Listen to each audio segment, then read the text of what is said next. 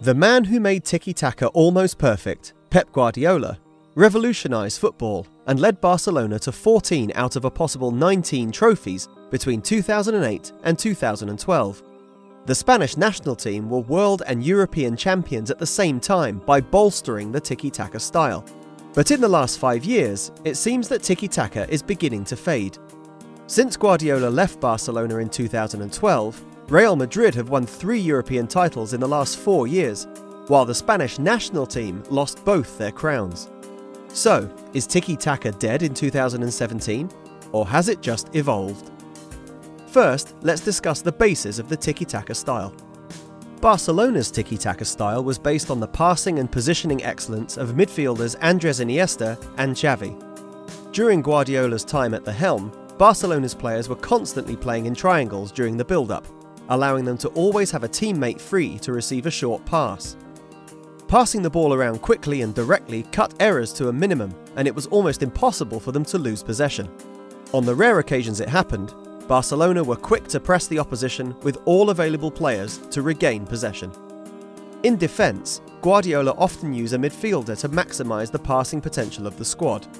His defensive line was always very high up the field, and he installed a sweeper keeper into his team. Victor Valdez was expected to take part in the build-up phase and sweep every dangerous long ball, even outside his penalty area. This tactic denied space to opponents behind the defence and allowed Lionel Messi to flourish in the final third of the pitch. However, after Xavi departed and Barcelona struggled to find a midfield partner for the ageing Iniesta, the Catalans had to modify their playing style. Instead of comfortably passing back and forwards in the middle of the field, they adopted a more direct approach. After forming the attacking trio of Messi, Luis Suarez and Neymar, Barcelona moved the ball to the final third of the field much faster. That caused passing accuracy and possession to drop, but they kept the goal machine running thanks to the excellence of their amazing attacking trident.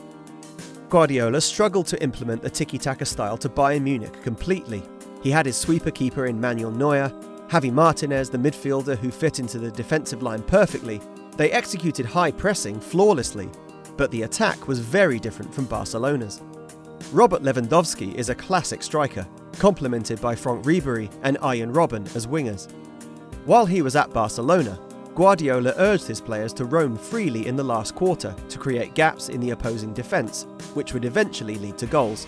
At Bayern, Guardiola instructed his players to find Lewandowski in the penalty area and feed the Polish striker with assists. That tactic was fruitful in the Bundesliga. Bayern won back-to-back titles, but he failed to win European silverware for the club, which was the top priority in Munich. In 2017, we can find elements of Tiki-Taka in unexpected places. Apart from Guardiola's Manchester City, who clearly have some elements of Tiki-Taka installed into their playing style, Tottenham Hotspur and Napoli are 2 other clubs which took the most elements out of the famous Barcelona concept. After losing Gonzalo Higuain to Juventus, Napoli had to tweak their playing style in order to stay competitive for the Serie A title.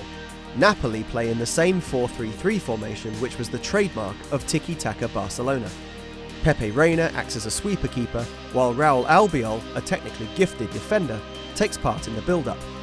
Marek Hamšík has an absolute creative freedom in the middle of the park, and he feeds the attackers, Insigne, Mertens and Callejon, while Mertens flourishes in the false 9 position. He scored 38 goals in 48 Serie A matches after Higuain departed. When their opponents have the ball, Napoli's pressing resembles Barcelona's trademark pressing under Guardiola too. Their defensive line is high, and they try to deny their opponents space by closing them down aggressively. While Napoli took the team composition and defending style from Barcelona, Tottenham took Barca's possession and build-up style. Tottenham used Dele Alli's combination of speed, strength and excellent positioning, and the passing excellence of Christian Eriksen to gain more possession than their domestic opponents. They exploit triangles in the midfield in a quest to put Harry Kane in the position which is dangerous for their opponents. By moving towards the opposition penalty box using numerous short passes and dominating ball possession, Spurs dictate the pace and style of the game and eventually break down opposing teams. Barcelona's glory Tiki-Taka years with Guardiola have passed.